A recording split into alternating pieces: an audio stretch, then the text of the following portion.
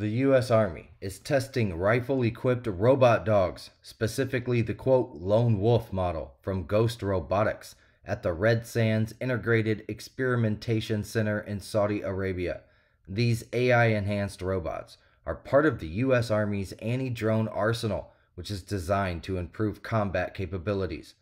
The Army has increasingly integrated robot dogs for various functions, including surveillance and explosive disposal, leveraging their advanced sensors for better situational awareness. While the specific role of AI in controlling the weaponry is not detailed, it is believed to enhance the robot's turret systems.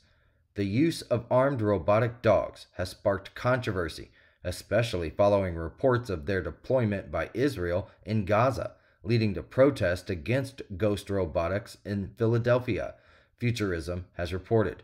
The Army's future plans for these robot dogs remain uncertain as they explore transformative technologies for combat formations.